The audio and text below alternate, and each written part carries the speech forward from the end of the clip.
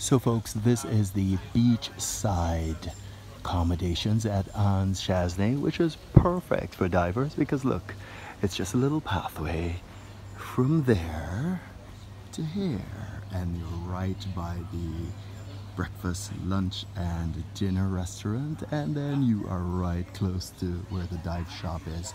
Now the bedrooms are air conditioned, but you do have typically a ceiling fan on the patio for your evening time entertainment or whenever it is that you go out on your patio.